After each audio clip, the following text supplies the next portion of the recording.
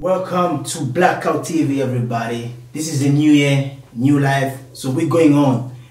Today we got a new guest. We got a new guest for you guys. So I want you guys to listen to this interview because it's gonna be a special one, man. So be ready. So before we start, I'm gonna let you do one thing.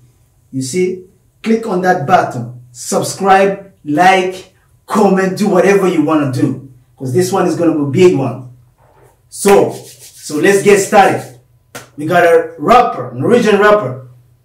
His name is Flomo. So I'm gonna let him talk a little bit about him. Yes, sir.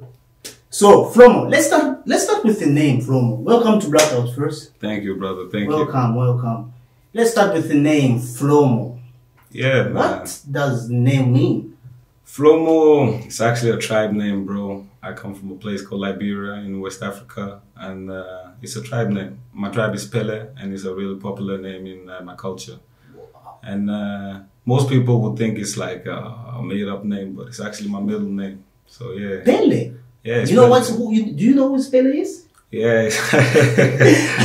You know who Pele is, yeah? Yeah, he's a footballer. Yeah, man, he's a legend of football, man. I was like, what? Yeah. And football was not in your life, so No. You didn't live with that name. No, not like that. But you know, it's like I don't know. It's just a tribe name I got from my father. So nice. you know, I felt like it was the right name to choose as an artist. You know, I want to keep it real and simple, not big names and all that. Just keep it like me. You know, just want to show myself.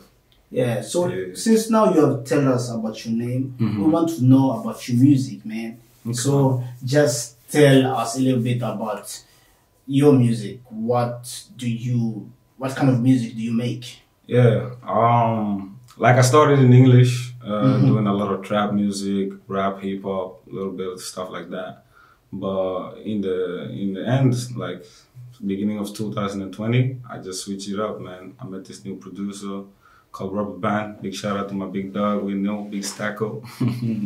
So yeah, obviously he wanted me to try something new, and I fuck with it. You know, Norwegian is a good language. I live here obviously, and I felt like it was a better connection with the fans and the people around me to understand more of where I was getting.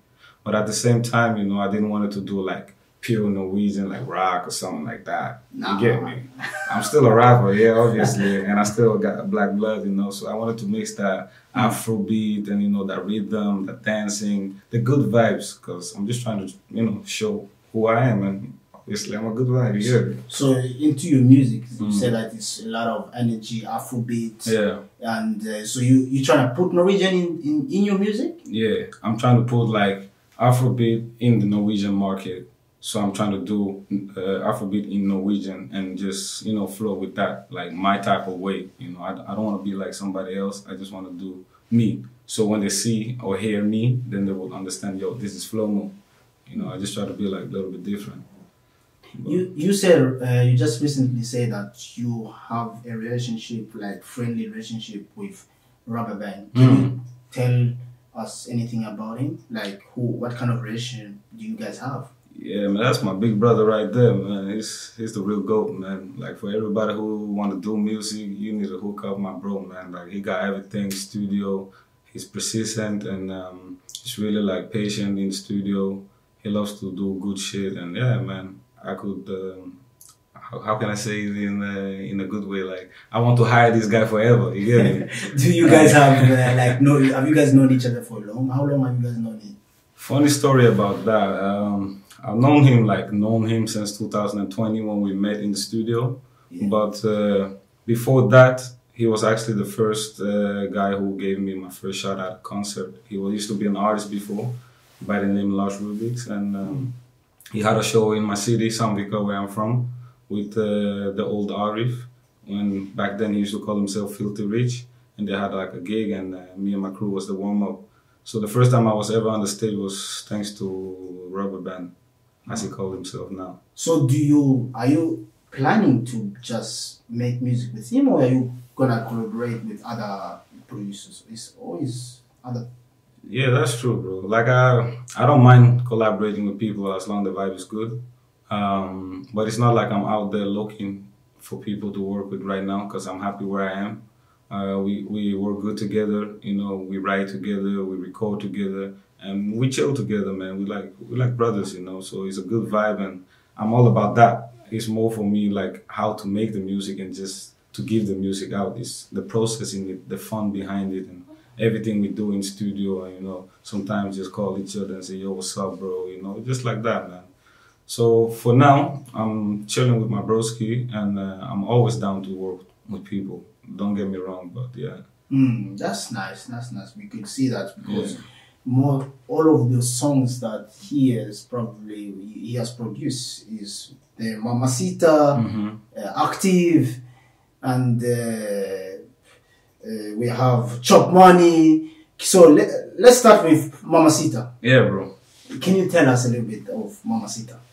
Yeah, like what do you want to know? Like the story behind it or how we made it? Everything, because you know. Okay, let's start a little bit with why Mamacita? Why the name Mamacita? Is it what do you mean? Like I know what Mamacita means, but why did you decide to name your song Mamacita? Bro, like I'm a big fan of Latin women. You get me? Like I love the language. I love the way they are. You know, the attitude, everything they got. And Mamacita came up because I actually tried that out when I was in the club and stuff. I was like, "Hey, Mamacita, like, can I get your number, your snap? You know, I want you to be my late snack."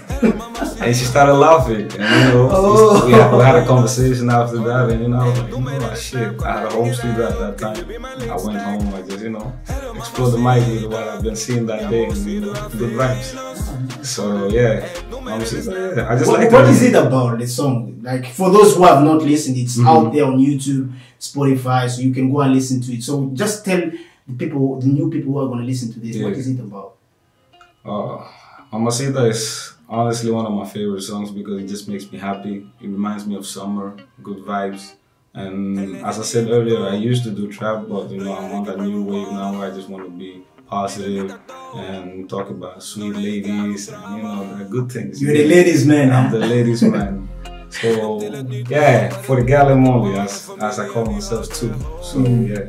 And we have Chop Money, Money. Yeah, so tell us about that because I know Chop Money. You gotta have at least money. You cannot be spend it. Yeah. So tell us about that song. Nah, Chop Money was actually a Joyce song. Joyce is a friend of mine, like a brother to me. He's also the cousin of my girlfriend, and I met him at a family party. And we just connected, you know, just talked about a lot of stuff. He's a friend also of my brother before we actually started hanging out. And he told me like, "Yo, bro, I got this beat." And we were at the beach, drinking beer, some Hennessy. And I was feeling that beat with the breeze and all that on me, you know. Just like, okay, I'm feeling this. So I invited him up to Lush. As I said, a rubber band, but Lush. And then, you know, we just found the tone, man. It was just good vibes, and it was not hard to work with him. It was easy, and he had the hook already, and he had an idea. So basically, I just laid a verse, and we just rocked with it from there. You know, it was good vibes. It was a really good vibe. Yeah, it was really one, and we was there too because we could feel the vibe. The vibe was nice, man. Food, women were there, everything. For the video, was playing around. That was like wow. It was. Summer 21 for real. Don't forget the water guns, man. Yeah, the water guns. It was funny, man. It was like that was like Norwegian summer looking like we were not in Norway. Man. We had fun, man. That was cool, man. I'm Active because Active. I like the song Active. I have to say that because you know it shows how you have worked hard, how it shows about your style life, you know. Yeah. So just tell us anything about that. What you say about the Active song? Yeah, Active is basically in the name, bro. I'm just trying to show both new followers and old followers like, yo, I'm grinding, man. I'm working. I don't got no time to, you know, chill. I want this. This is what I've decided that I want, and I'm gonna do it. But I can't be chilling, so I gotta be active. So I'm talking all about how hard I work in the studio, and you know, like I ain't got time to really sit down and try to make everybody happy and this and that, because you know when you're looking for something, you don't really have the time to say, oh bro, I have to meet you today, or yo, I can, you know, you gotta prioritize your time, go studio, learn new ways to market yourself and stuff, you know. Sometimes people will feel bad about that, but in the end, you just gotta do what you gotta do, and that's why I'm saying, like, no new friends, man. I gotta keep it active, bro. Yeah. So we certainly could see how active you were, man. yeah. And have you been like? Let's talk about the performance. Have you been out the world, like out of Norway? Yeah, I've been, but not like out of Scandinavia. I've been mostly in Scandinavia. Mostly in Scandinavia. What did you gain by going out there and try and promote or sing your song? How is it to actually go out there, you know, to try and achieve the dream, you know? Like, bro, it's kind of both mixed feelings. You never know what you're gonna meet. You don't know how the crowd's gonna be. You don't know. Yeah, basically, that's the most scary part. You don't really know how the crowd's gonna be. You just gotta, you know, have a good faith in It's yourself. gotta be like, was it a little bit scary? Because I assume that was your first time going out of Norway to go and perform, right? Yeah, like I've been in Sweden a couple of times. I did my first big show in Sweden. Big shout out to Homestad for that allowing me to perform on the stage. But like my first time now in Denmark, it was last year, and that was kind of a little bit scary because I didn't really know a lot about Denmark. I never actually been in Copenhagen, so it was kind of new for me. But I felt like home. You know, people were really cool. A lot of good, you get me? I was good, bro. Like studio was vibing. Yeah, we had it all, bro. And thanks to the crowd, it made my fucking trip like amazing. I had a really good time. Yeah. And are you, since now you have been working to these tracks, that is really important and good, and because important when it comes to hard working through your music in active song. Are you trying to make new songs now? Because we see now you have some new songs which is been released out. Can you tell us about those songs now you're going out with?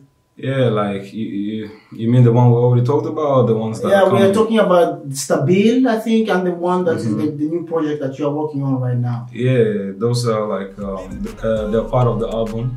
I'm coming with an album called Make Sense, actually, more than again. So it's a joint album with me and my producer Rubber Band, and it's like he's producing all the songs, and I'm putting vocals on all of them. We also got some featurings, got some lined up. I think. Can you tell us which featuring was there? Like, to get people excited. Like I got a couple, but for now I think I just want to like keep the people excited for it. You get me? Man. Sorry, but not sorry. I want them to be excited to, you know, to figure it out for themselves who's coming. But I can assure you guys that it's a good vibe. What is it about the album?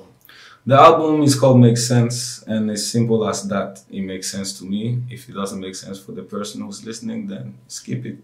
Oh! Yeah. Punchline on punchline. Simple like that. Because you know, like when you, as an artist, you're trying to bring your art, right? Yeah. So I'm trying to show my side, like my different sides, when I'm happy, when I'm sad, when I'm going through things. Like we all working people, you know. Like sometimes I got problems with money. I got issues with my girl. I got issues with some friends, and I need to like bring that side of me to my art, and I want to show that to the world so they can get to know who I am, not just what they see. You understand? So that's why I'm trying to give this name Make Sense, so they can understand that it makes sense for me, and that all the feedback, of course, is positive and it's gonna be negative. I don't mind, but that's what I'm saying. If it makes sense for you, then you should listen to the whole album. But if it doesn't make sense, I don't mind you skipping it. I respect it. You get me? So I'm doing this like for me. You understand? It's more like for me to get out there and speak, because when I'm on the microphone and making these songs, I'm kind of confessing. You understand? It's not like I'm talking to the police or something. I'm confessing. I'm free. I'm speaking out loud how I want to speak, and it's up to the person listening to relate to that or not to relate to that. You understand? That was some good. Yeah, that was like, yeah, okay, I got you. So let's talk a little more about you. I want to know a little bit about you. Yeah. If you were not, let's say, a rapper, what would you be? If I was not a rapper, what kind of thing would you do? Because yes, we know Flomo as a rapper. Yeah, but let's say like if you didn't have this life. Bro, I started as a footballer, man. Really? I wanted to be a footballer. I wanted to be the next Thierry Henry, not Pele. Thierry Henry, my fucking guy right there. That's amazing, though. Well, you know, it is what it is. So when did you start making music? Like, and when did you start making? What I mean is like, why and when? Because it gotta be a reason. It gotta be a reason why you started making it. Honestly, I just used to listen to a lot of music. Music used to give me energy. It gave me power. It gave me hope. It gave me everything, man. Like, good music can make you feel all type of way. And when I used to listen to them before games, when I was in the changing room, like in the half time, I used to put the headset on while the coach was talking, and he respected that actually, because the music gave me that peace of mind for me to concentrate when I needed it the most. So when I started in high school, I met a producer, a friend of mine hooked me up with, and he was making beats. And then, you know, the interest of making my own song started sparkling, because then I had something to go on. I had beats. All I needed to do was to put my mind into it and try to write something again. Yeah. So I started off like that, and actually how old were you by that time? I was like 16, man. Oh, okay. I was like 16. That's cool. So that was a really good time for me to start, and I really enjoyed it. You know, we had a lot of fun. Things were going on. We were a crew. You know, back in the days we were called B&B Crew, and yeah. Oh, B&B Crew. Yeah, man, it was way back then. You know me. But it was good vibes. It was good vibes. That's kind of cool, actually. And this question is kind of like, I want to know if is a child who wants to buy a CD of you. Let us assume that it's a child. Yeah. What will that person gain through listening to your music? What will that person feel? What the feeling will that person get? Yeah. Honestly, it depends on the person. It depends on the kid. But mostly, if it's a kid, then I think the kid will gain guidance. You know? Okay. Yeah. Because everything I speak in my songs, they are true. It's things I've been through, and things I've seen with my eyes, and experiences, both the negative and the positive. So I'm trying to say, if a kid would listen, I hope he will take guidance from what I've done and maybe not do it, or maybe do it. You understand? Nice. Yeah. Oh, that's cool. And in 5 years, let us say, if you imagine 5 years, Yeah, bro. where do you want to be? In 5 years, I want to be standing on the biggest stage in Norway. Oh. I want to be On the festival? festivals. Cadet. Because Cadet, you're from you're from what do you call this? Sandvik, right? And it's Cadet in there. So is that the dream project that you want to be at? To be honest, the only dream project that I really have is to fill a stadium of my own concert with my friends. Okay. And the way we want to do things. But of course, don't get me wrong, to be on Cadet will be a dream as well. But when we're talking the biggest dream, I want to do things like, okay, people are there to watch me and my friends. Because I think it's possible, because the reason I'm saying it's possible, we have some artists who are not really that good are also still in Cadet. And I feel like your music should be there. Appreciate it, bro. Yeah. So I feel like you should be up there with the other artists. Like we have this artist called Sherry. She's a really good artist. She's a good artist, but it seems like she also started from really low place, and then now where she is right now. So it just how you believe, how you go for it. Yeah, that's the thing, man. You just gotta take motivation from others who have made it, you know, and be positive. Everybody has the time, you know. Do you think you can make it here in Norway? I really think so. I really believe so. Has the Norwegian society helped you out to try and make it here? Some not, but It's always obstacle. Always obstacles everywhere you go. But I'm grateful for everything, both the bad and the good, because I'm learning out of it, you know, what to do and not to do for the next moves. So yeah, man. But I feel like it's possible. I like Norway, and the music industry is growing every day. Yeah, it was back in the day. It wasn't like this. Now as it's going. Let us say, who is your best artist? You know, who would you choose to work with if you had a chance? Like, if I'm being honest, one of my favorite artists is called ICC. Yeah, I fuck with that guy, man. He got his own personality, and he reminds me of stuff I want to do, you know, like type of Afro vibe, but still keeping it real with himself. And, you know, he's reflective guy, man. And, yeah, I think that would be the guy I would want to work with. And what about the outside the country? Outside the country? The celebrities. Yeah, bro, man, I would go for my nigga Pasaliu, bro. Big shout out to my G right there. You Really? Me? Yeah. I like Pasaliu, man. He's crazy, man. Pasaliu with the back row G. I love this type of stuff they do, man. It's different, man. It's cultural, it's vibes, it's everything, man, you know. And they're just being themselves, and that's all I want to do. I just want to be myself and do my music. You get me? Oh, cool. So who? Let me ask you, who is your favorite artist? Me. Yeah. Yeah, me. Who is your favorite? Me. Okay, you know, I know what you mean, but like, who do you like listen to the most? Like, I don't really listen to a lot of music, if I'm gonna be honest. I just created Spotify like 3 weeks ago, actually, to try to keep up with the Norwegian industry and what's coming out.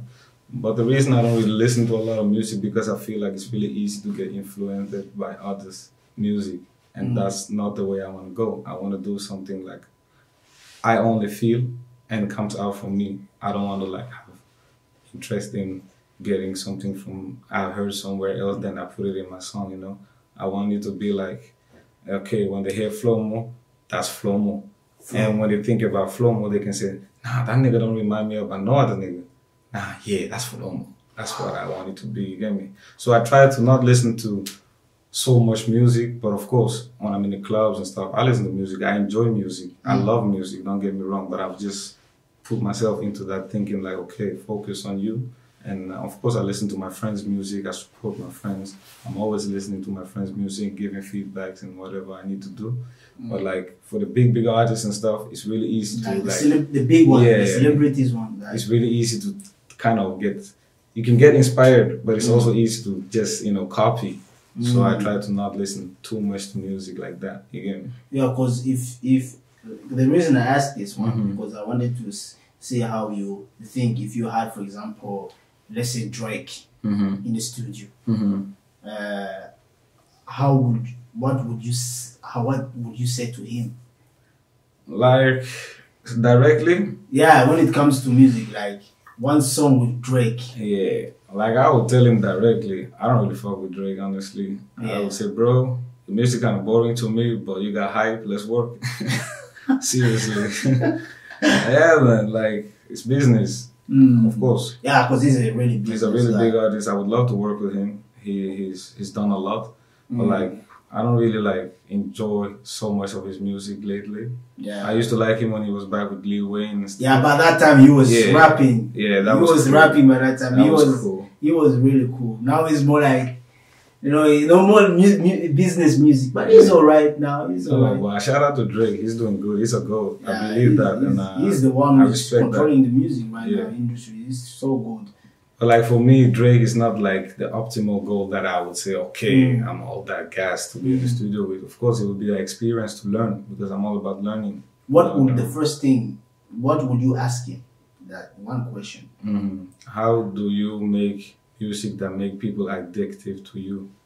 Oh, okay. Yeah, because that's it's like a good question actually. I don't feel like I have to listen to Drake. I don't feel like he's the best, but I have a lot of friends who's always about Drake. Right.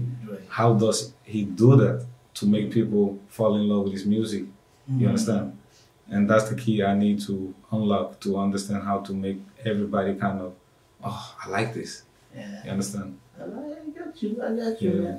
Man, this was a good one, man. We have to say we gotta cut this one. So first of all, we wanna say thank you for coming here, man. Come on, big shout out. Thank you. And you have any kind of message to your fans, your subscribers? You just say it out. And you have probably some of you're gonna release album soon, so you probably wanna say anything about that for you. Yeah, man. First of all, big shout out to Blackout TV for the invitation. I love this, man. Keep on going. Shout out to my mom. Yeah. Shout out to Robert Van. Shout out to my team for the Geo. You get me? We about this shit. And big shout out to everybody who's listening to my music, streaming, following. I love you guys. One love. And yeah, make sure you catch Make Sense when it's out. March 26th, album will be out. So now you know the date.